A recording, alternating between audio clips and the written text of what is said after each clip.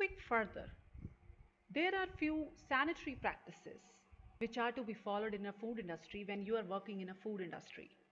Let's discuss them one by one. Bathing is very important. Workers must bathe daily as the body odor is offensive and skin is the main breeding ground for the bacteria. Use of good soap is very important.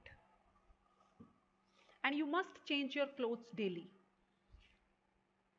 Then the second is hair.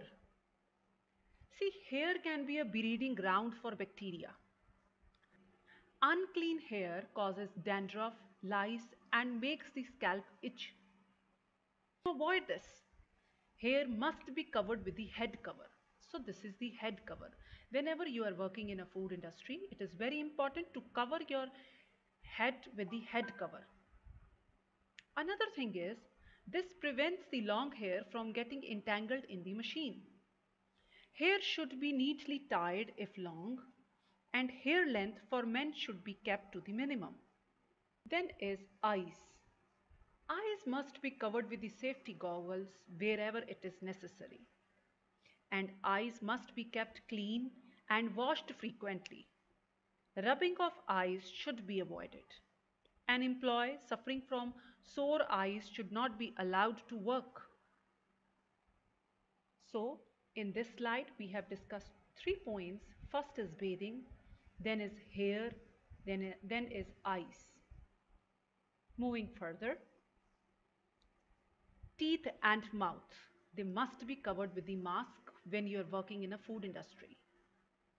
Teeth should be brushed regularly and thoroughly cleaned with a moderate hard brush.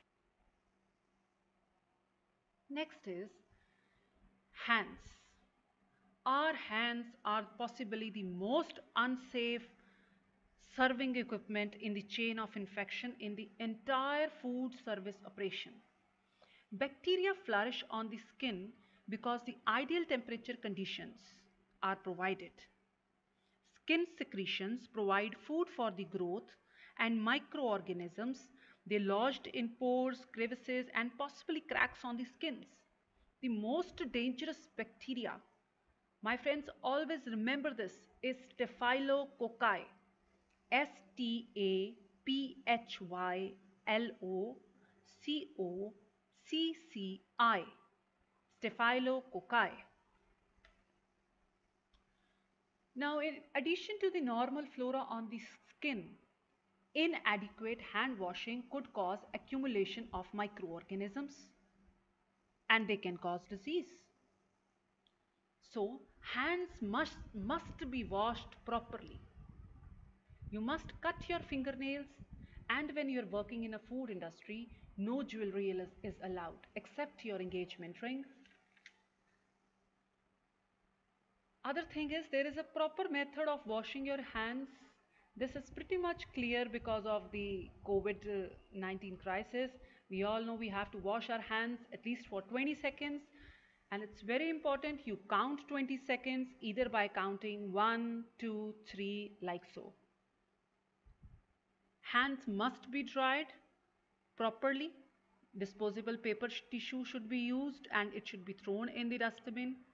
Now, if there is cut, burn or anything like that, it must be covered with a waterproof dressing and thereafter you have to wear the gloves wherever it is necessary. For instance, talking about the hands, no jewelry, gloves must be wear and fingernails should be cut short. Other thing is no nail polish because sometimes the nail polishes are toxic. Nail polish should be avoided in the production area as it may mask accumulated dirt or it could chip and enter the food. So mostly it is discouraged in food industry. See, I've already told you that no jewelry should be worn when you are working in a food industry because finger rings can accumulate dirt like dough accumulation in the ring. Bangles and bracelets can get heated up and they can come in the way of work. Wrist watches should not be worn in the kitchen or in the processing area because they can fall off. Wrist watch face can break and glass can accidentally enter into the food. and may harbor bacteria. So, this is the main reason why no jewelry is preferred in processing area. Then is feet and footwear. When we are working in a food industry, we have to stand for long working hours. We have to bear extra stress, strain. So, extra attention should be given to the feet. Feet should be washed and kept clean, especially between the toes. Socks should always be worn with shoes to keep away dirt and absorb perspiration. They should be washed daily. Shoes should be sturdy, clean, well polished. And for that, in food industry, we use safety shoes. You can see these shoes. They are much more comfortable and they provide protection to your feet against falling objects and spills. So this is the book which I have referred, Food Hygiene and Sanitation by Sunitra Rode. I'm going to share notes with you. I hope you enjoy the lecture. Please go back and revise this lecture carefully. In the next lecture, I'm going to show you the video regarding this lecture. Thank you so much.